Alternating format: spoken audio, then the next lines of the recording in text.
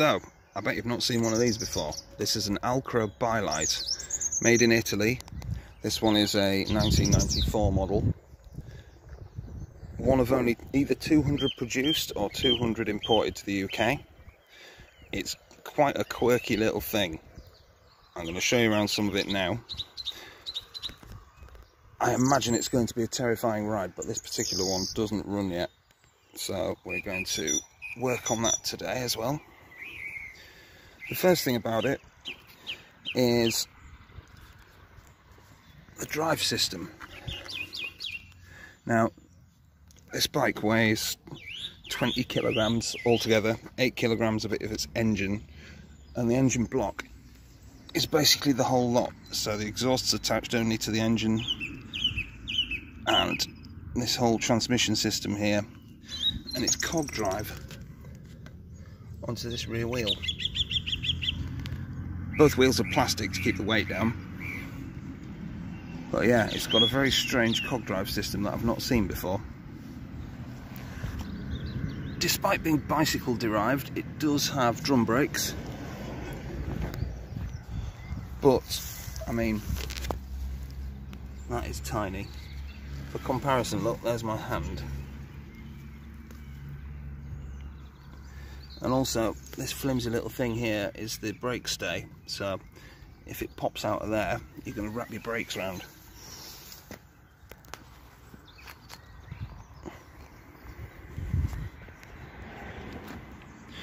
This bike does have other random party tricks as well. The main one being that it's entirely foldable, so the handlebars come off with this one clip. You've got a sealable breather on the petrol tank so that it doesn't leak fuel all over your car, and then it comes apart at this hinge like a shopper bike. The seat also is quick release, and you can remove the pedals with R-clips that go through here, which mine doesn't have fitted, but you get the idea. It's a chain drive bicycle on the other side.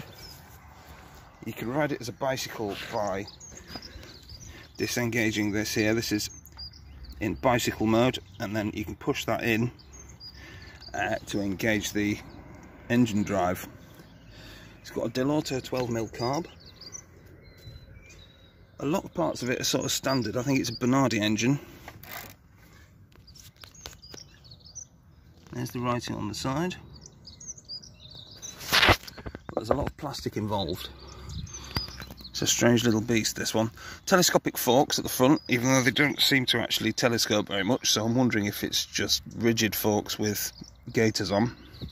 And it came without indicators from the factory, which, bearing in mind they've been a requirement since 1986, is a little bit odd. But the Flexo we've been working on has also passed an MOT without indicators, and that's a 2004, so no idea.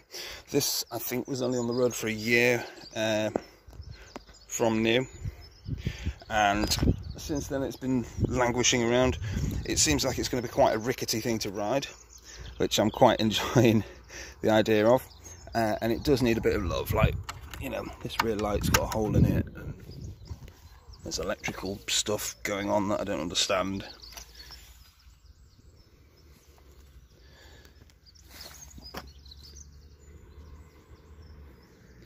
Yeah, very, very rare bike.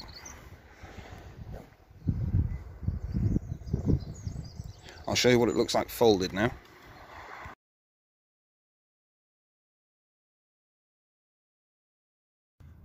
So, the Alkro ByLight has a no spark condition.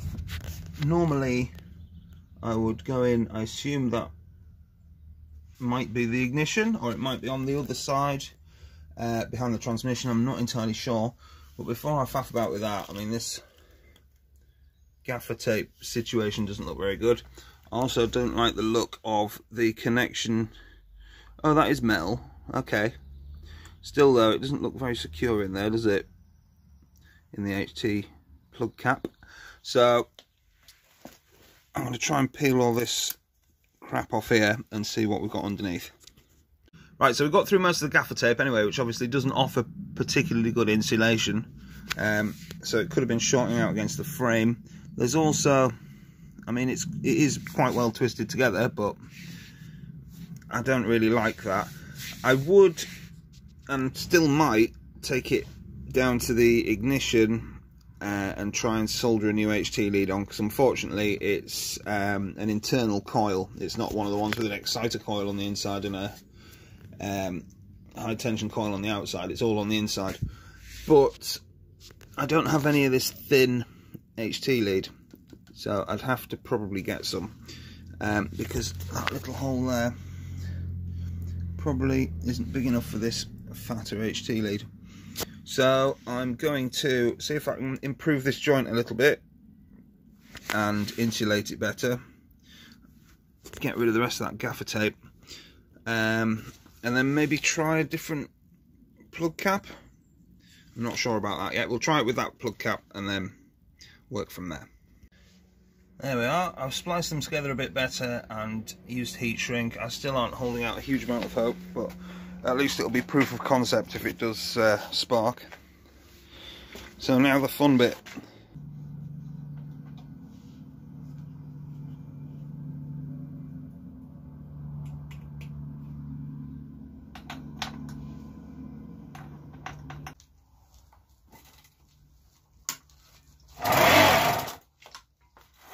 Oh, choke.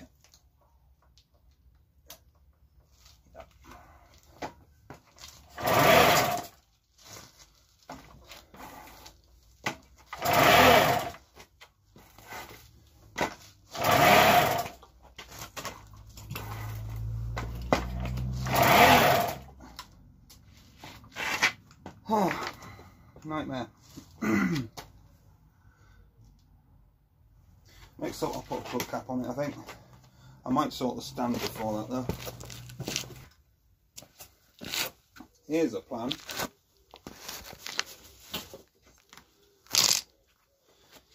I have one of these plug caps that lights up when a spark is present. So if I get my snips and cut the old one off, we'll know, won't we?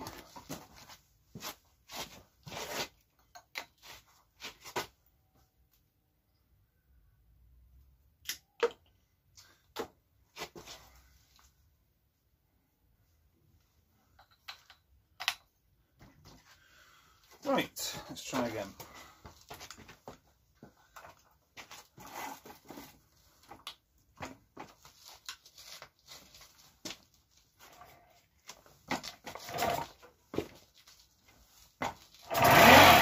Nothing.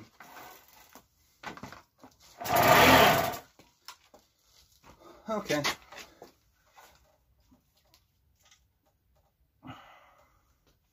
Maybe I should try and sort out the wiring then. First, before that, I'm going to sort out the stand.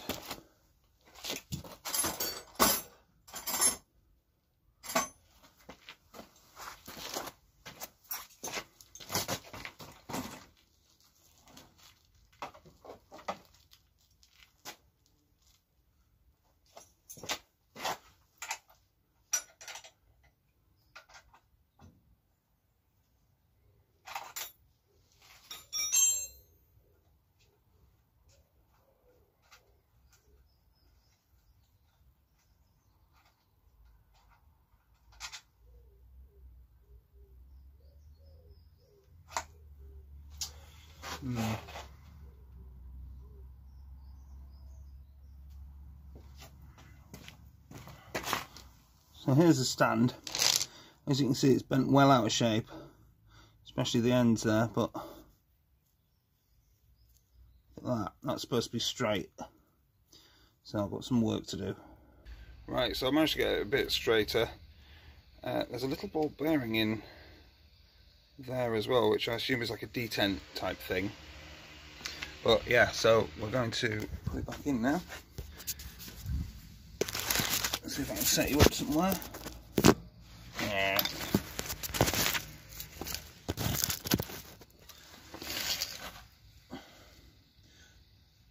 I wonder if this tab is also bent actually. I might try and bend that down a little bit.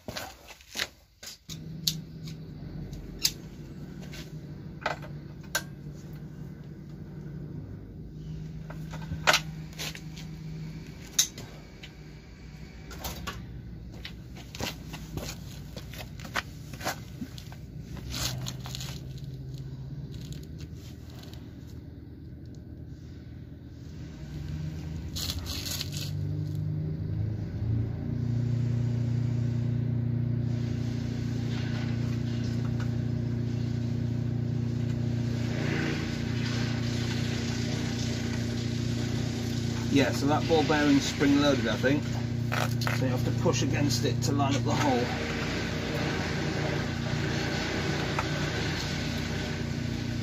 That sounds like the council of brush cutting on the lane or cutting the hedge, so this is going to be noisy.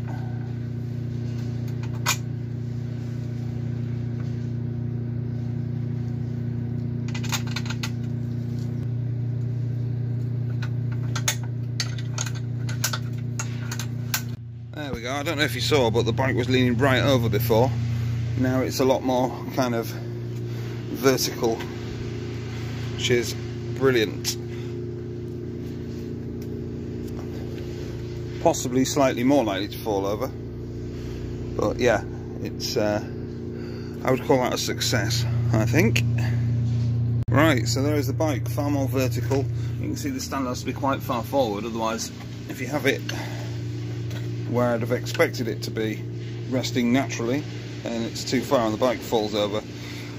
I'm still not keen on that stand. It's very thin, it feels like aluminium, it's very bendable, but as long as it's keeping it up for now, it's a start. And it's not like you need to start it on the stand anyway, because it's not a centre stand, so the back wheel's on the floor anyhow.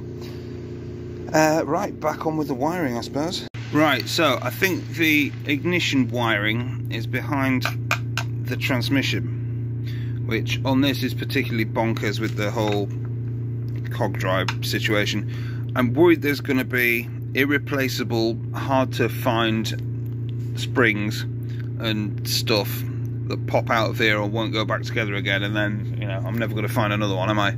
So I'm very worried about it, but as far as I can tell, 1, 2, 3, 4 Allen bolts, and we'll get into this thing. Wish me luck.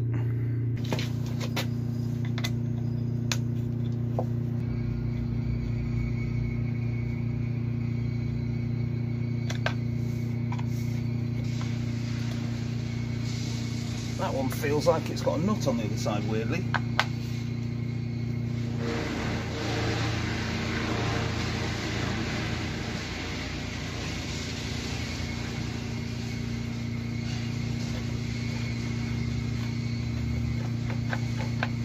Wow. So the back one is also an engine mount. Now the whole lot moves. This is bonkers. Maybe I'll be better just taking the engine off. In fact, I probably would.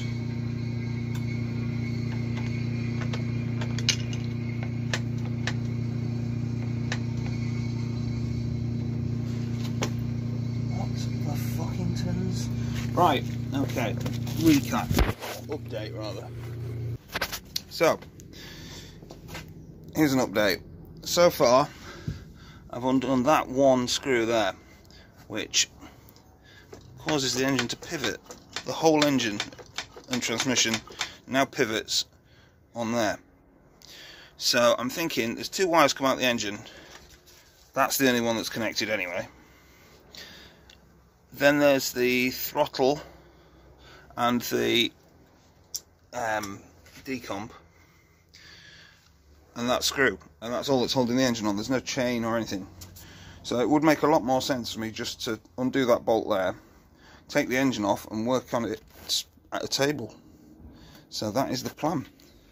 I can't get over the fact that the whole thing is held on by one bolt, and then that there, this bolt is too long for the housing, so it sticks out into that slot and acts as like a locator pin. So there wasn't a nut on the end of there. That just stops it from doing that. Absolute insanity. So I think now it's just that bolt with the nut removed and the decomp holding it on. I'm going to try and work something out with the decomp, but for now,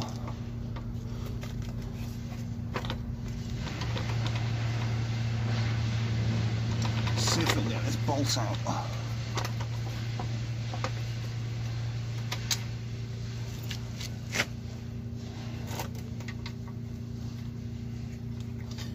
Sort of interferes with the pedal guard on the back a little bit, but I've got it.